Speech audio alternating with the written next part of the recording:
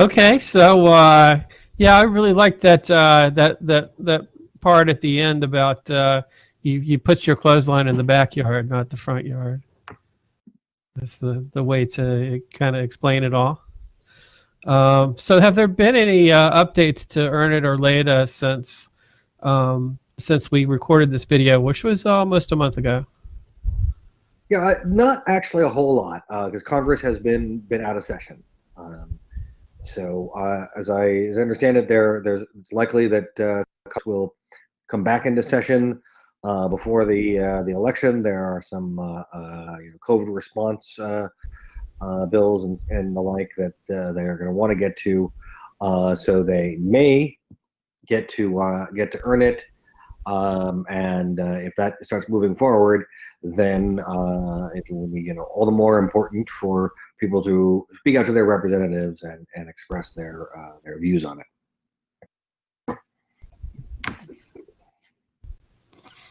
And anything else you'd like to add to the video that we maybe didn't cover? As we said towards the end of the video, there's a lot to say about the whole topic of encryption, though. And watching it, I thought actually, we did a good job covering things. Okay. I mean, Dwayne, do you feel like there's any particular aspect of this that applies specifically to the Southeast, or can you think of anything that is going on here that we may not be as aware of out in California? We can't. Yeah, we can't hear your microphone.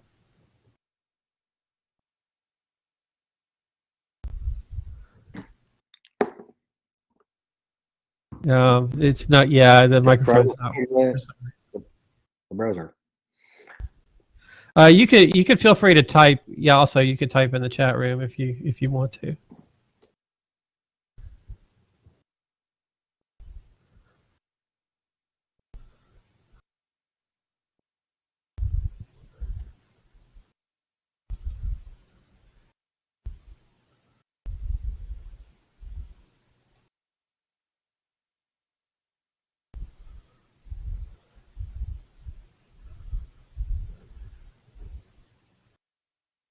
Okay, I think this is a national problem, not just regional. So everyone should pay attention since it will affect everyone. I think that's a pretty good answer. We got another question during the video. It's is the impact similar to what happened with Kalea?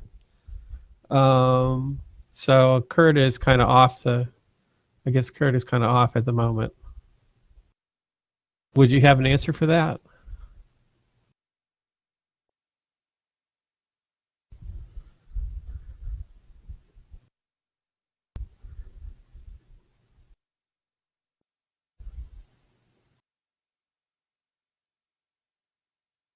Not familiar enough with the former to answer it. Sorry. So, yeah. So, yeah, Kalea is the Communications Assistance to Law Enforcement Act, and that was some years ago. And I'm not sure if there's any current or recent developments on that. That was some time ago. Okay. If anybody else has any other questions, or if you'd like to join in, feel free. The camera should be unlocked at this point. I think Kurt is trying to come back in here.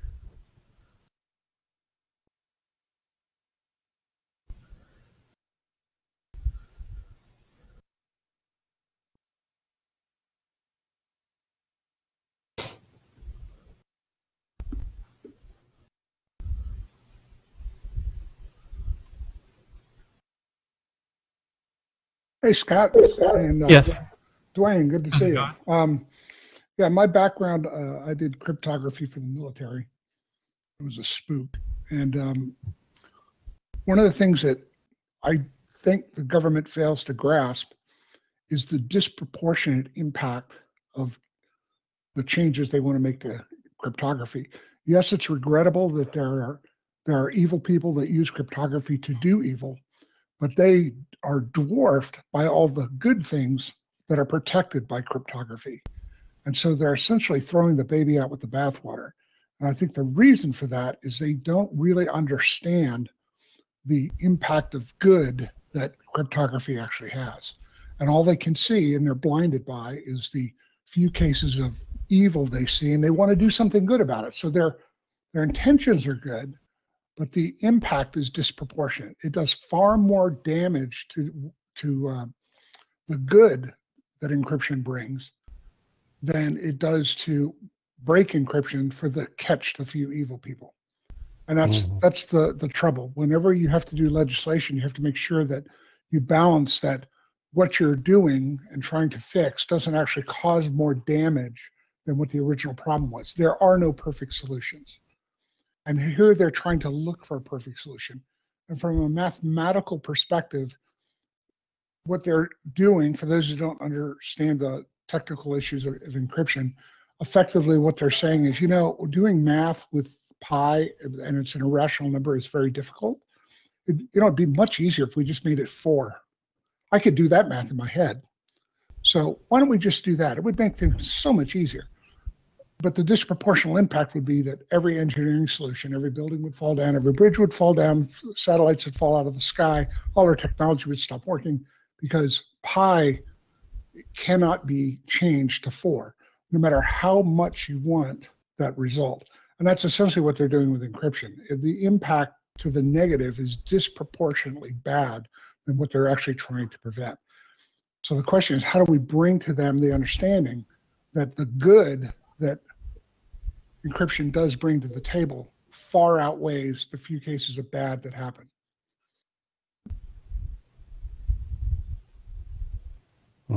Kurt, is your microphone working? Yeah, I've been having some connection difficulties, so I had to try and fix that. So hopefully it is better now. I think I was just coming back in to hear about the plans to rework Pi.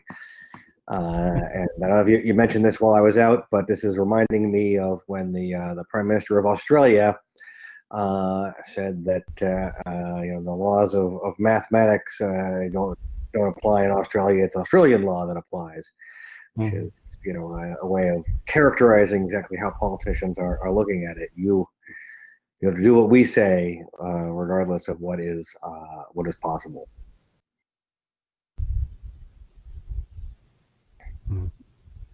And one of the things that is very disturbing about EarnIt in its especially in its original form is it tried to address these concerns by saying we'll have a panel of experts who will figure this out. We know that right now everyone's saying it's impossible, but who knows? So we'll have our experts figure it out, and then the Attorney General got to make the final decision.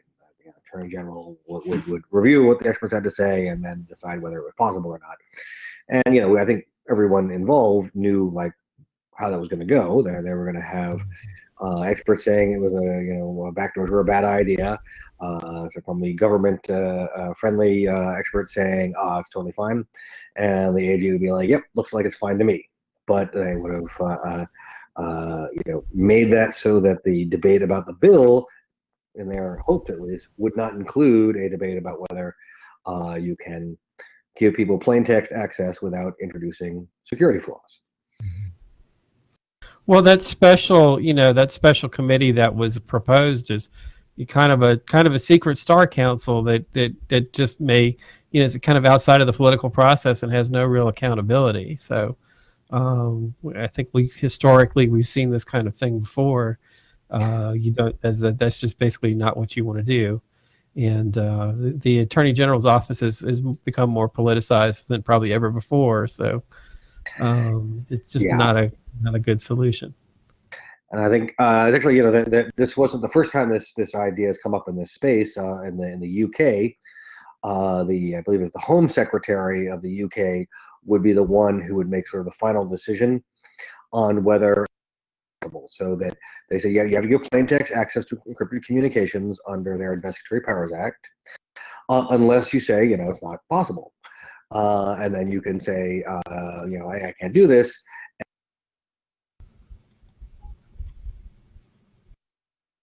There have been several instances in this when they're coming up against math scientists and such, of trying to make it so that scientists don't get the final word, and a politician is always in the mix.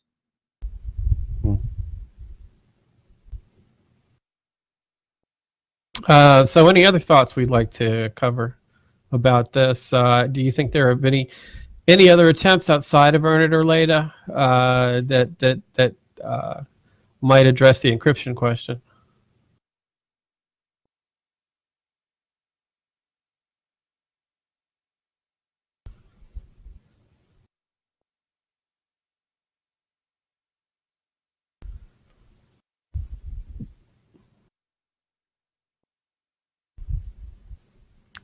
And Dwayne says, not yet, but if this fails, I'm sure the usual suspects will return. So,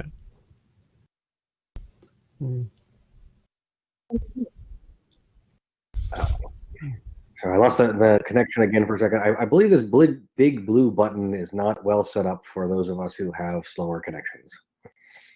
it may be. I mean, this is the first time we've tried to use this, so I noticed that you got your camera off. It may be for the best right now. So, Andrew's typing a comment.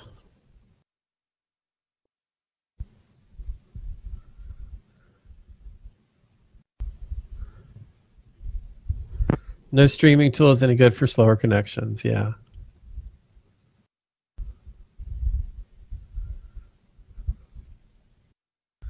Yeah, it's time to get with the 20s, since we're in the 20s now.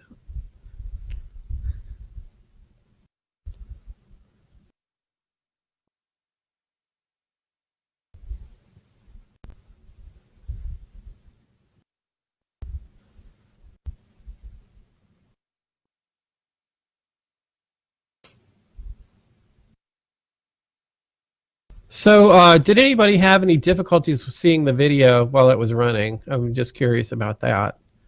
Did you have any difficulty seeing it? Did you see anything coming up over it or anything distracting?